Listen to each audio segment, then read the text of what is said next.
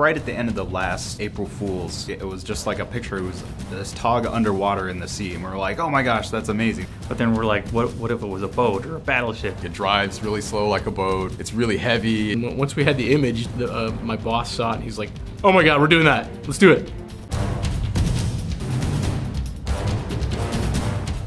I mean, the biggest challenge is just to not make it feel like a tank. To make the boat, we kind of had to throw gravity, throw friction, throw sliding out. One of the guys wanted to try to see if it would actually float on regular water in a standard maps. Turns out it doesn't. Once the TOG boat was a real thing, I had to actually make it fit in the garage.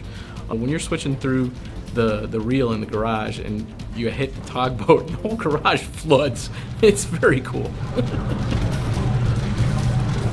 So the early version of the map was just flat water, but then the more that we played it, we found out that it was cooler to have these larger land masses that you could have these fights that you kind of circle around and dodge in and out of. The game mechanics are a lot different than normal matches, so it makes it a lot more fun and interesting. And then on top of that, you have like the arcing shots with kind of the strategic cam mode where you can kind of see above and pick where you're shooting.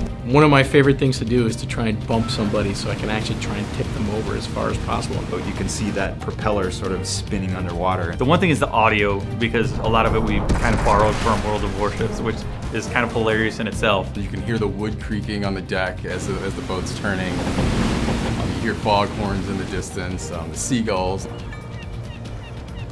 Since this is April Fool's, we want to kind of blow your mind and boat in the world of tanks. It's hilarious, and it's crazy, and it's the TOG.